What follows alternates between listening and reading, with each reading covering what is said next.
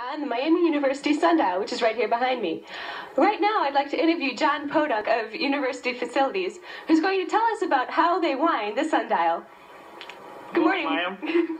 How are you today? I'm very fine. Lovely day today. Yes, it is. Now, how exactly do they wind the sundial? Well, every morning about 6 a.m. before the beta bells start ringing, we come out here and wind the sundial so the students who are getting up early to walk into the dining halls and such can tell what time it is by looking at this lovely picturesque sundial. Now, how exactly do you go about winding the sundial? Well, we get a group of about 3 men together, burly men, hopefully, and we walk in a counterclockwise fashion, winding it until we hear a series of clicks. And when we hear the series of clicks, that means it's wound up and ready to roll for the next day. About how long does this take? Oh, about a half an hour. What about on a cloudy day? On a cloudy day, well, you have to keep the same system going. You know, even though it's cloudy and you can't see the sundial, we will rewind it continuously 365 days a year. Do you need any special equipment to wind the sundial? Nope, just manpower and brain intelligence.